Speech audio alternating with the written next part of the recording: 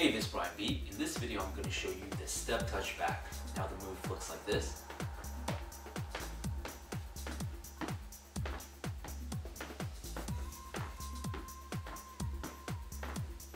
Okay, so for this move, it's actually only composed of two different movements. First of all, we have this step touch motion, like this. Boom, and boom, and. Hey, this is Brian B. In this video, I'm going to show you the step touch back. The move looks like this.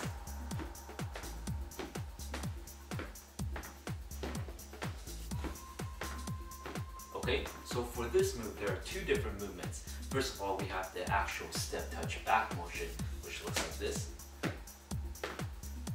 Okay, and then we have the turning left to right motion, which looks like this. One side to the other side, one side to the other side. Okay, so first of all, the step touch motion, what we're gonna do, we're gonna bring one foot to one side, and the other foot is just gonna come backwards, and we're gonna tap. So one more time, step, and then this foot goes to the back, just go tap. Okay, so you can exaggerate the motion just a little bit. You can go boom, or you can have it go a little bit smaller, so it looks like this, boom. Alright, so you can go and step, or you can go and step.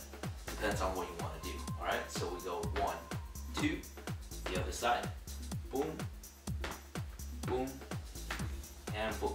Okay, so the second motion here is the turning of the body. So what you want to do is you want to turn to one side, which is going away from the side that you're stepping towards. So if you're going to step to this side, you want to turn your body this way, boom, like this.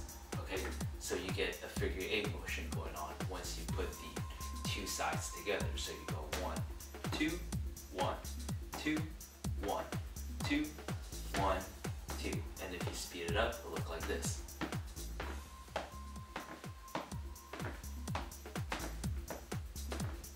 Okay, so you can tell there is the figure 8 motion going on. So that is the step touch back. I hope you liked this video.